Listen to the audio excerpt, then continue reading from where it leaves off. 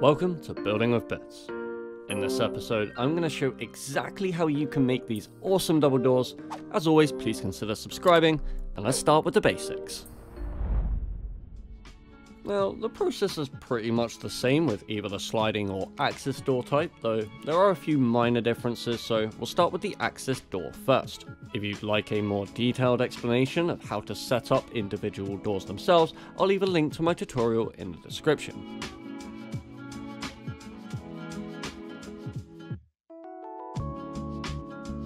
Now we have a door. Opens outwards.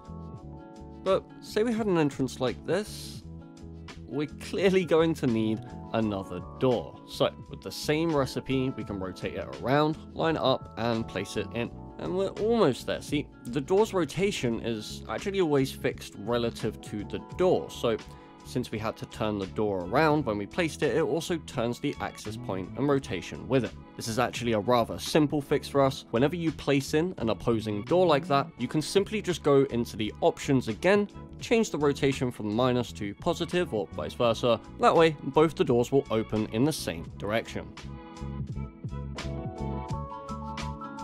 Okay, so this is cool and all, but kind of annoying, right? I mean, you got to open both doors separately and it just doesn't look as smooth as it could. So to get these doors working in unison, firstly we're going to need a new recipe. Now, if I just select the doors themselves, stay closed please, thank you. Then when I try to make that into a simple recipe, you will see this message pop up. Okay, so basically what this means for us is we need something else, some solid block or tile, for the doors to attach onto in order for them to work. So right here, obviously, we've got the blocks around the doors.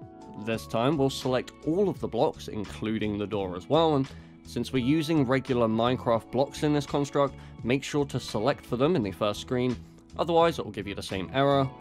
So with everything selected, click save, and we're brought to the usual blank interface.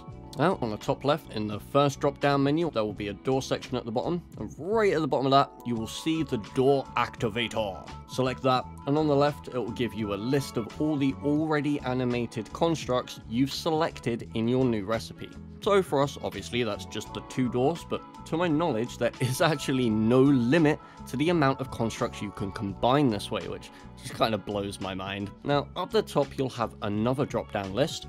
Again, this one will still show you all of those individual constructs, but from here, you can actually select them to check and change the settings as you go. This is also really cool, but we don't need any of that right now. So make sure you just have both of your doors selected, click save, and now we have our working double door.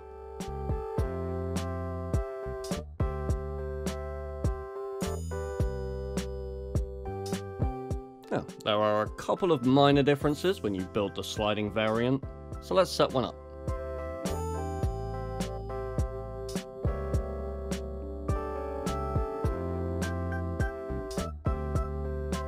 Obviously, the main difference being the door's movement. In this case, sliding is actually a little bit easier because we don't have to change anything when we rotate it around and place it down, since it's still relative to the door. But if we were just to go ahead and do the same as before, build all the way around the doors like this. Now, while this will still work, you will end up with some visual bugs as your door clips into the wall, and hell, now I can't even close it without removing the block. Personally, I like to avoid this, but obviously as long as you leave enough room to actually activate your doors after the fact, it's really just down to personal preference. In this instance, we're going to build a little enclosure for our doors just to show you what that would look like.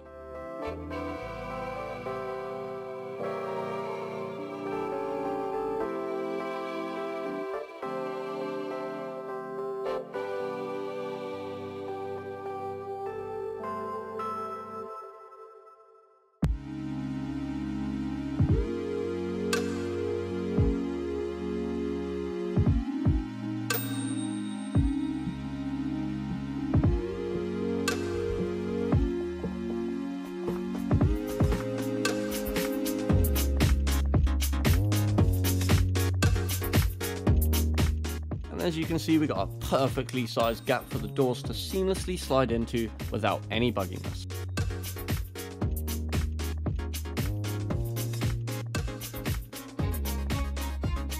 Just like before, we can then select the whole door frame, go through the same process of turning it all into a door activator.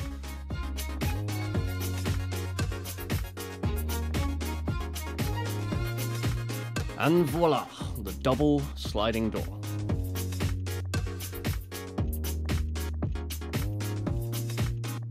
So I imagine by now you've probably got a bunch of cool ideas on how to use this, and as always, I'd love to hear your suggestions in the comments below.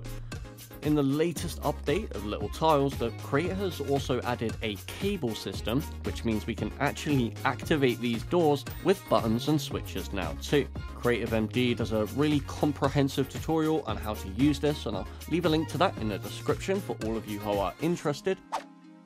And I'll obviously be doing my own basic tutorials on more specific applications for cables, so definitely consider subscribing if you're interested in that. Of course, to everyone who made it this far, you absolute legends, a massive thank you to my Patreons, you even bigger legends, and I shall see you all in the next one.